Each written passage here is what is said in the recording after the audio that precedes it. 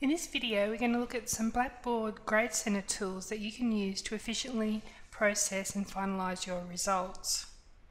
I've set up Grade Centre with some sample results, so if I scroll down to the control panel and select Grade Centre, Full Grade Centre, we just have a quick look. So there is 10 quizzes,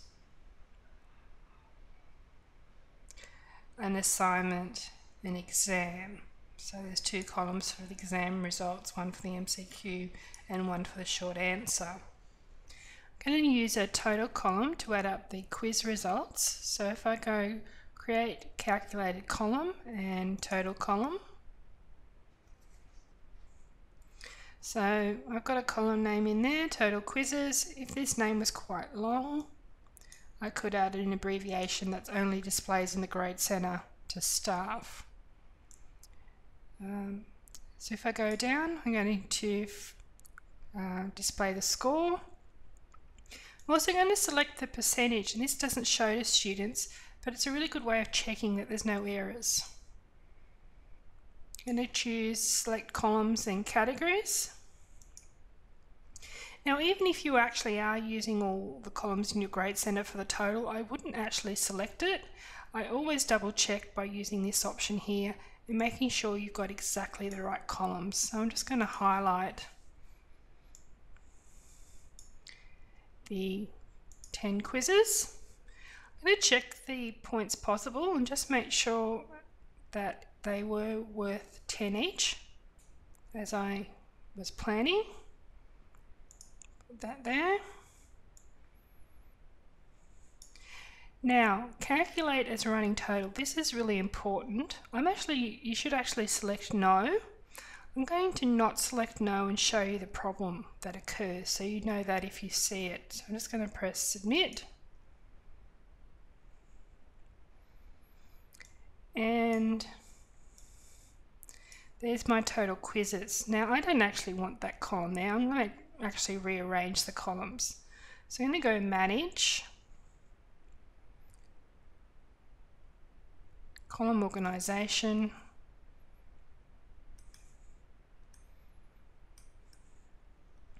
I'm going to move the total quizzes results right up to the top.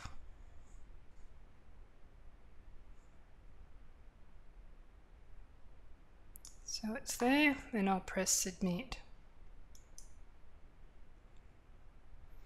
Now I'll show you the error that comes if you don't select no from running total.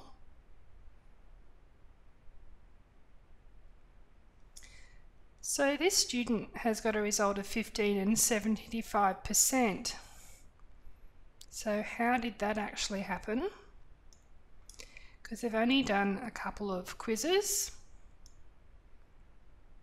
and they haven't completed the rest. If you don't select running total as no, it doesn't actually count the non-submissions as 0. It actually counts them as, it excludes them. So instead of getting a result out of the whole 10 quizzes, it's giving them the percentage and the result out of the only the 2 that they have done. So I'm going to go in and change that and choose Edit Column Information and make sure I've selected Calculate as running total no. So all those non-submitted quizzes will now count as 0, and you can now see that this student's only got 15%. So the assignment here, I'm just going to show you quickly. One thing you should check with all of your assessment items is the points possible is set correctly. And that's also why I use a percentage. So this was actually marked out of 60, and you can see the percentages there. So I'm just going to go in here, click and choose Edit Column Information, and just double check the points possible is correct. So yes, I've set the points possible. A common error is people put the points possible in 0 and then they have lots of errors with the percentages in the calculations. So always double check the points possible. I'll just press submit. I'm also going to check the exam. So with the exam, it's been set up is the short answers are in one column and the results. it's out of 70.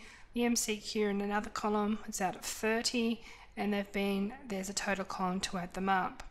Now with the MCQ questions, if you've got a bubble sheet that's marked by machine, you get the spreadsheet back. The spreadsheet will actually upload directly to Grade Centre and automatically add the results in, so you don't need to type them in. There's a separate video on how to do that. My quick tips with this is, again, I would check the points possible is correct in both columns. It also should turn on the percentage to show as a double check. I'm now going to add in the final results column. So I'm going to go create total column and choose weighted column.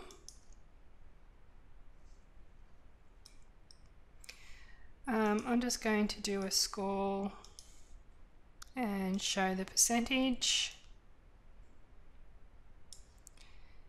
and make sure you select the correct columns. So I want the total quizzes column, which is worth 20% of the overall result. I want the total exam column, which is worth 50% of the overall result. And I want the assignment column. Now, by the way, if you've got any legacy columns and you're a bit confused, because I've got this legacy column assignment 2, and I had another one called assignment. I actually went back in and renamed that assignment 2017. So I knew, just to check I had the right column. So I put that one in. And that assignment is worth 30%. And I've just clicked away out of that column. Check the weighted top column is 100%. Again, calculate running total as no, and press submit. Now, something I probably should have done before, and you probably might have noticed, is these columns are actually all showing to students. So I should have actually chosen hide from students.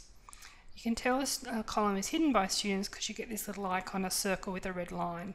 If you want to re-show the results to students, you can turn that off. So you might need to make sure all the appropriate columns are hidden.